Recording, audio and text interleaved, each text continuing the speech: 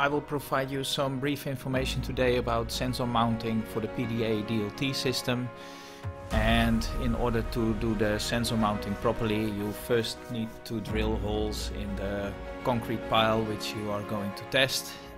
I have a dummy pile today, and normally the sensors are being mounted roughly 1.5 up to 2 times the diameters from the pile head. First you have to align the drilling template to the pile, and then you use a standard concrete drill in order to drill the first hole for your sensor mounting. My pile is already prepared, and after drilling the holes you use a blower in order to clean the dust from the holes in order to make sure the plugs have optimum grip in the concrete pile.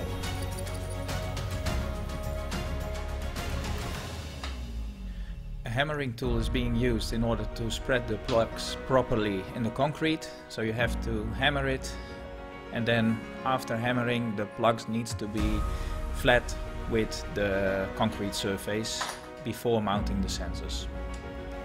The sensors are being supplied in a red transport bracket, and before mounting the sensor to the pile you have to remove this bracket. Remember not to drop the conical washers into the sand.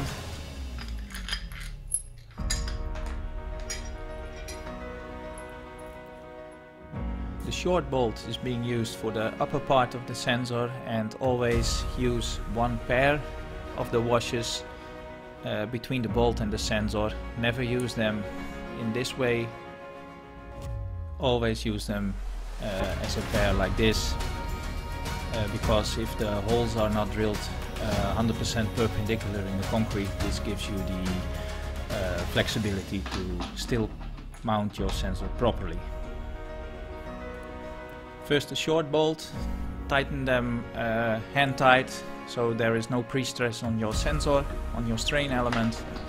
Then the larger screw, which is long enough to bridge the distance from the sensor housing. And last, tighten the bolts firmly with the supplied Allen key. Then the lower bolt.